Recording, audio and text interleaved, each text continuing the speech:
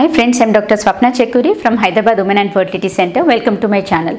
So today we'll be just discussing about lactation, like COVID patients, can they give feeding to their babies?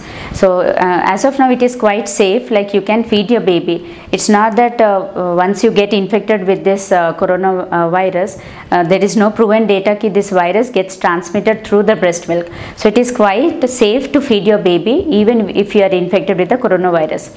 Only thing is you need to follow some precautions, like always wear a double mask, and then wash your hands with soap and water, and then sanitize with your sanitizer, and then clean your breast and nipple areola first of all with sanitizer, and then clean it neatly with warm water, and then you can feed your baby. After feeds also you can again clean your nipple and the breast areolar region. Only thing is you need to maintain the precautions, and it's quite safe to give direct feeding as well, but if you feel it is risky, you can always express your breast milk and either put it in a bottle, or else you can feed with a spoon, glass and spoon.